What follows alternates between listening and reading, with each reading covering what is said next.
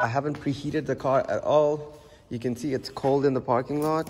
It's not as cold as it's outside, like -22, but it's still cold enough to freeze almost everything.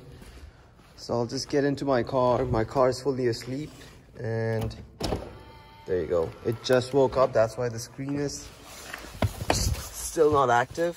There you go. It just turned itself on. So right now there's literally no preconditioning that has been done. It's 2:31. I'm gonna start my journey now to the supercharger. I'm not going to click here and navigate to the supercharger, just because if I do this, it'll trigger and start preconditioning the battery, and I don't want that. I want to show you guys what happens if you don't precondition your car, and how much money it would cost you, and most importantly how much time it would cost you. So it's 2:32. I should be at the superchargers by 3 o'clock. Alright, so we made it to the superchargers. As you can see, it's -21 degrees Celsius, and it's even colder outside. I think it's around -23 right now.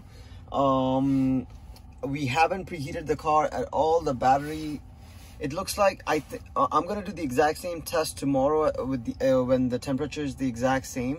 I think I have around 18% of battery life remaining. I can't see the rest 5%, just because the car is probably reserving that just in case. So I'm gonna plug my car in. I'm gonna set the limit back to 90, and I'm gonna see how long it takes. So it's 3:03. I'm gonna plug it in when it's 3:04, and I'm gonna start counting my time then. And I'm gonna also see how much it costs. It's not gonna cost as much as this. This is from my last video when I charged it to 100%, but let's see how much it costs. So 3:04. I'm gonna plug it in right now. The chargers are frozen. Okay, so it's blue, turn green, so it's charging. Alright, so we're starting with 23 kilowatts. So that's low comparing to my low state of charge. So usually when it's like this low and I have preconditioned it, it's around 80 to 90 kilowatts. We'll see tomorrow when we repeat the exact same tests tests as of now. So 13%. I'm gonna see when this blue thing goes away, and we can calculate how much energy the Tesla was reserving. Yeah, let's just wait for this to go away and I'll show you guys. It says 30 minutes. I don't think it's gonna be 30 minutes. I think it's gonna be longer, and we'll also see how much it costs too. So basically this was at 25%, and when that blue line went away, it turned 29. So so it came back for a second again, and the snowflake icon is gone. My charge rate has increased, so I guess the battery's getting warmer and warmer. It looks like, yeah, so I guess it was reserving like 4 to 5%, because I saw that blue bar reducing in size as well. So that probably, like, I'm guessing a maximum of 6% that was reserving for the cold. So when you go to the climates on the top right, you can see that the battery icon and that snowflake sign. So that basically means that your car is being preconditioned, and the supercharger probably forces the Tesla battery to start preconditioning, or at least start the battery heater, so the supercharger can deliver a faster charge rate. Alright, so it's 4 o'clock right now. Almost 56 minutes is what it took for the Tesla to go to 80%. It cost me about $11.76. This is highly unlikely. This is what happens if you don't precondition your battery and don't warm up your battery. Let's see how long it takes for it to go to 90%, and then we'll repeat the exact same test tomorrow, and I can show you guys the difference in time and money that you can expect if you do not precondition your battery. Alright, so charging is fully complete, 90%. It's 4:14 p.m. so it took about 1 hour 10 minutes to completely charge up the car, and it cost us about $14.28, and we gained about 37 kilowatts. So we'll compare this with tomorrow when we come back here with the exact same conditions, but the one thing that we change is that we precondition the battery. Alright, so we are on a brand new day. It's 1:45 p.m. I plan to get out at around 2:30, so I'll precondition the car for about 45 minutes. When I turn on the preconditioning button, you can see on the top right corner, there's a battery symbol that pops up indicating that the battery heater has been turned on. It's 1:45 p.m. and the cabin temperature is around -9 degrees Celsius. See how fast the Tesla warms up. To get the most accurate results for this test, I'm trying to keep all of the conditions constant, including the weather. So today, it's around minus 23 degrees Celsius, just like yesterday. So it's 1:52 p.m. right now. In just about 7 minutes, the car's interior temperature goes from negative 9 degrees Celsius to positive 28 degrees Celsius. This is why I absolutely love electric cars in the winter. The heat is almost instant, unlike a gas car, where in 7 minutes, you'd still be getting cold air. So we've been preconditioning the Tesla at maximum heat for almost 45 minutes. That should definitely make the battery warmer than what it was yesterday. We'll go down to a parking lot and start our journey towards the Tesla Supercharger. So right after I got into the car, the snowflake sign just went away and the preconditioning part of the battery also went away. So if I click on the battery right now, it says it's 27%. I'll head to the Supercharger right now and I'll have close to the same range that I had yesterday, hopefully. So let's just click this Supercharger. So you can see that the preconditioning has started here again. So the battery heated sign that's in the app probably has turned back on again. So let me go back and check. So you can see as I route towards the Supercharger, the battery heating symbol on the top right comes on. So it's 2:37 p.m. right now. My journey to the Supercharger is around 19 minutes. So it'll take a little bit longer than that just because we might run into rush hour, and also I need to take a detour. So I'm going to be preconditioning the entire time that I'm going there, just because my GPS is routed to the Supercharger, and this preconditioning sign is not going to go away soon, especially considering it's minus 24 outside right now. And if I move around, even if I take a different route, the Tesla will always keep on preconditioning the battery, so that when I reach the Supercharger, I get the maximum amount of charge from the Superchargers. So there's another thing that I noticed is that driving the car around is much more smoother, just because unlike yesterday, I have the full bar of acceleration and the full bar of regenerative braking that is available. Unlike yesterday when the battery was super cold and I didn't have the full bar of regenerative braking like I do right now. So we made it to the Supercharger. The car has been preconditioning I preconditioned the car for almost 45 minutes before getting out, and then again the entire trip. I started the trip at around 2:37 and now it's 3:16. So the car's been preconditioning the battery for a long time. I'm gonna cancel this right now, and when I cancel this, it'll stop preconditioning the battery. We arrived with 16% in battery life, and if I click here, you can see that there's no blue bar here. The battery is 100% warm, and it has all the available energy that I can use. Even when I was driving, like I showed you guys, I had a lot of regenerative braking. Like I had the full bar of regenerative braking and the full bar of acceleration that was available to me. So we have 16%. Yesterday we arrived with 15%, but to be honest, this is even less than yesterday, just because yesterday there was a blue bar which had a little bit of energy, which we got as we supercharged, but today we have 16%. Like the real battery life is 16%, whereas yesterday the real battery life I would predict to be around 18 to 19%.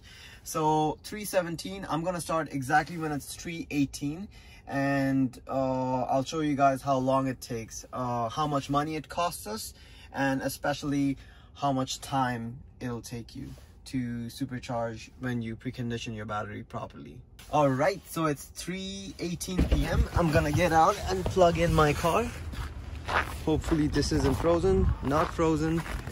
Get this out, plug it in. There you go. The blue will turn into green, which will indicate the charging has started. Let's go and see what we're getting today. So immediately you can see the difference. We're getting about 83 kilowatts, and this is constantly increasing. So I'll see what the top charging speed that we can get. I'm guessing around you can get around 90 to 93, but let's see. All right, so it shows that the time remaining is about 35 minutes. We're at 18%, 92, 93 kilowatt, 94, 95, 96. Oh, I think we're gonna hit 100. There you go. We're getting about 100 kilowatts, 103, 104, 105. Yeah, this just keeps on increasing. So I'm gonna keep this. It says the time remaining is 35 minutes, and I think it's gonna take 35 minutes or maybe a maximum of 40 minutes today. We start at 3:18. I'm keeping the temperature and everything stable like yesterday, and you guys can see the difference for yourself in this video.